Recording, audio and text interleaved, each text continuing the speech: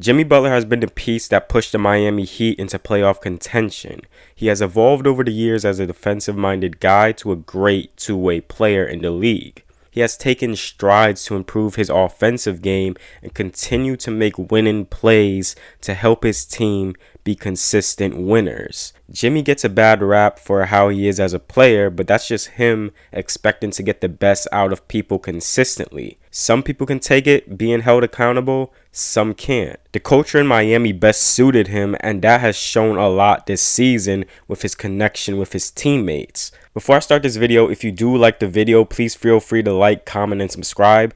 It really does help the channel, and I do more of these player breakdowns on the channel if you are interested. This is a channel meant to spark a conversation, and the more people in that conversation, the better. With all that being said, I hope you guys enjoy this video. Jimmy Butler is the ideal two-way player in the league right now, a guy who can give you great offense and great defense, and also prioritizes having his teammates do well. Jimmy is much more of a team player than he is probably given credit for. He isn't flashy as a player by any means, but he does what is necessary to win games. If he needs to take a back seat and let other guys shine, he is completely fine in doing so. If he needs to step up and potentially close out a game, he will do so. He is just a winning player, and his winning style of basketball is helping this Miami Heat team. Jimmy Butler this season with the Miami Heat is averaging around 20 points, 6.7 rebounds, and 6 assists on 45% field goal shooting, 24% from 3, and 83% from the free throw line. His true shooting percentage on the season is at 58%. Butler's strength as an offensive player is his driving and finishing ability. He is a strong player, and that allows him to take and absorb contact when getting to the rim. He works very well as an isolation guy working in isolation situations. He doesn't have all too much crafty moves. He isn't going to cross you up, dribble moves, or is very explosive. He is good at taking what the defense gives him and working off of that. He mostly does straight line drives to the rim, and at times he is able to use a spin move to get by his opponents and score. Very capable of finishing with either hand. He has been very efficient finishing at the rim. This season in the restricted area, he is shooting it at 63%, and in the paint area, he shoots it at 42%. Some of his drives are just flat out tough, extremely difficult, but he finds a way to finish it, and on top of that, he gets an and one call at times. A lot of his drives also comes in transition, which he is very good at running the break and converting in transition. Most of his dunks this season has come just from running the break. While attempting a layup this season, Jimmy has shot it at 53%. Jimmy is also good as an off-ball player. He doesn't always need the ball in his hands to be effective. He is good at cutting to the rim, coming off screens, and going strong to the rim, or just trying to help open up a shot for his teammate by screening for them. He doesn't always need a screen to cut to the rim, very capable of just doing this on his own, blowing by his defender and finishing at the rim. One of the most underrated things about Jimmy's game this season is his ability to draw fouls. He has done an excellent job and has taken leaps and bounds this season in baiting players to foul him. Since he is much more of a slasher, it's good that he's getting these types of calls, as the elite players of the game know how to draw fouls. This season, he goes to the line around 9 times a game, and since he is at 83% from the free throw line, he converts a good amount of these. Jimmy's ability to get to the line has dropped off since his last season in Chicago, where he was getting to the line around 9 a game. Ever since then, he has gotten there around 6 a game. Now, his free throw attempts have picked back up to 9 a game this season with the Miami Heat. This may have been due to him having to share the ball a lot next to ball handlers in Minnesota and Philly. He is also really good at working in the post, where he knows how to utilize his abilities down there. Since he is very good working down there, he can go to a fadeaway shot or drive, then pull up for a shot, or just take it in strong and finish over a player. He draws a lot of attention down there, which opens up a lot of potential three-point shots and cutters. He finds his teammates and hits them right on the money. This then leads into his playmaking ability, and Butler has grown as a playmaker in the league. It helps a lot also when you have players like Bam Adebayo, Duncan Robinson, Tyler Herro, and other three-point shooters to kick out to, and Butler has taken full advantage of this. He's averaging a career high in assists at 6 a game, and he is very good at working in the pick and roll, finding cutters, finding shooters. And with how Miami's offense is designed, it has helped Butler make a lot of easy reads.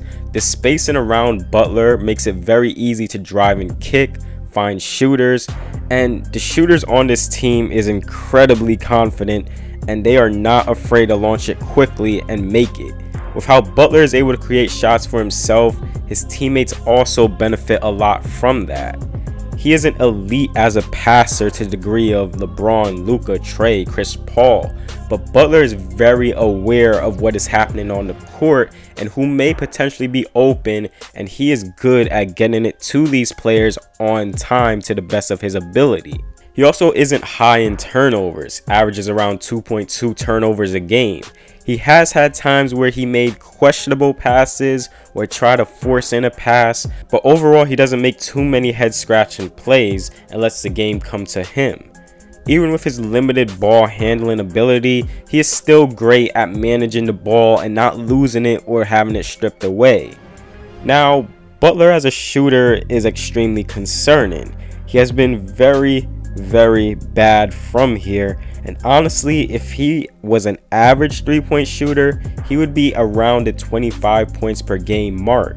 His three-point shooting has took a step back. 24% on low volume shooting is extremely concerning. Butler only takes 2 threes a game. Throughout his career, he has always been a low volume three-point shooter, but he has always been around 30% or more in his career.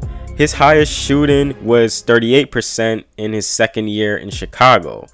He has been up and down as a shooter and really hasn't taken strides to take more or hit them down consistently. This may be a confidence issue with his three-point shot, as well as a mechanical issue in his shot that has just never been figured out. The really great scorers of today's games has valued the three-point shot, and some has medium volume, attempting 5 to 6, or others having high volume, shooting 8 to 11 threes. Jimmy has attempted 119 threes on the season. In catch and shoot situations, he is shooting it at 29%, and in pull-up situations, he shoots it at 20%, both on extremely low volume. He isn't good at creating three-point shots for himself, and he basically has to be wide open to knock down a three consistently. He takes most of his threes above the break and occasionally in the corners, but again, low volume, and shoots it in the 20s from there. He is much more comfortable taking shots in the mid-range, as he attempted 167 on the season, but he only converted 53 of them, shooting it at 31% on the season. Again, this is head scratching because in the past he was a respectable mid-range shooter. Jimmy's shooting is something that is holding him back from being a first option on a championship team. If he is able to shoot it and create consistently for a mid-range shot or three consistently, he would easily be a threat to average 25 points or more a game. Jimmy's defense has no doubt been his biggest strength in the league. Easily a top on-ball defender, capable of guarding and locking up the stars in the league, and has impeccable foot speed and lateral movement that helps him keep up with the offensive player.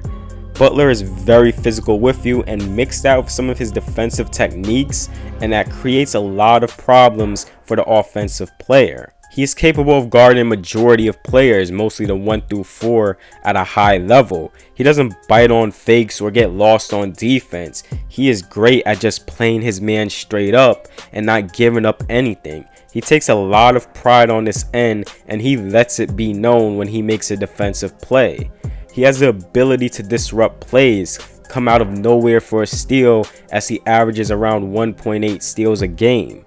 What's really remarkable about his defense is that he doesn't have that long of a wingspan, and yet he is able to effectively strip players and play the passing lanes at a high level.